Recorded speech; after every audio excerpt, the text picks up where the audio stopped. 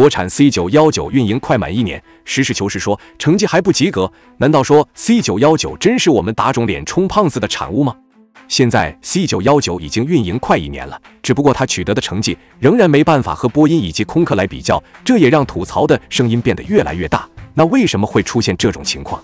刚开始在得知我们把 C919制造出来的时候，世界各国都非常的慌张，尤其是空客和波音2家公司，因为在 C919还没有出现的时候，世界各国的飞机全都是进口他们国家的客机，但自从我国把国产客机制造出来后，这也意味着很多市场份额全都会被 C919给抢走，因为 C919相对来说体型会更大，这样的话在运载乘客的时候也能运载更多的乘客。另外还有一个优点，那就是它的价格也非常的便宜，和其他的2个飞机厂商来比的话， C919的价格几乎只要9200万美元，千万不要以为这很昂贵，其他2家都已经是1亿往上走了。大家对我国这款 C919也非常的好奇，就在近日，一些关键的数据也逐渐被公开了。现在来看的话，也有很多国家朝我国购买 C919，只不过真正接收到的还只有东方航空。东方航空的 C919现在已经开始正式使用了，因此它的数据也成为了主要的评价标准。因为 C919虽说去年就已经出现了，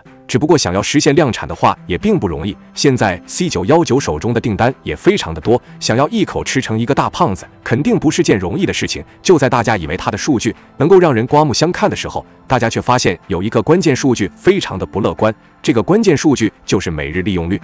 和国内标准水平来比的话，差距还是比较大的。现在来看的话，国内的航空领域和国外的航空领域对每日利用率的标准有所不同。如果是国内的话，那几乎是在8到9个飞行小时之间，那也意味着每天至少都要执行4次航班才对。对于 C919来说，这应该是非常简单的事情，因为 C919研究出来还没有多久，只不过现在来看的话， C919的飞行时间却远远没有达到这个标准。难道说我国制造出来的 C919压根就没有网上所说的那么好吗？还是说性能方面存在一定的差距，只是相关部门没有公布出来罢了？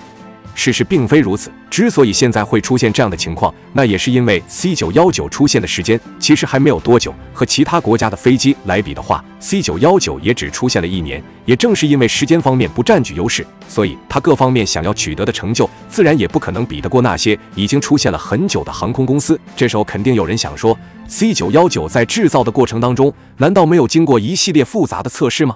这肯定是经过了的，因为每一架大飞机它只要交货的话，就必须要完成各种各样的测试。这种测试主要针对的是2个领域，第一个就是飞机的安全性怎样，如果安全性不过关的话，自然没办法拿到市面上去销售。第二种就是飞机的性能如何，只有通过这2种测试方式的话，才能成功让飞机出现市场。不过值得一提的是，虽说我国制造出来的 C919也确实通过了这2种测试，不过它在实际飞行的时候还是会出现一定的差异，毕竟测试的环境和实际飞行的环境不一样，在实际飞行的环境当中，很有可能还会出现很多不可控的因素。现在我们制造出来的 C919虽说已经投入了试飞运营领域，但是它在飞行的过程当中也有一些问题，现在还需要解决。针对这些问题，我们也必须要做出技术方面的改善。而且现在由于 C919出现的时间还不是很久，所以它在完成完1次飞行任务之后，肯定需要经过一系列的检查和修整，只有这样做才能避免它后来在飞行的时候有意外出现。而空客和波音其实也需要这样做，只不过他们出现的时间已经很长了，所以他们有着一套完整的产业链。但我国在这方面的话，相对来说就没有那么占据优势了。也正是因为如此，所以才会导致 C919的每日利用率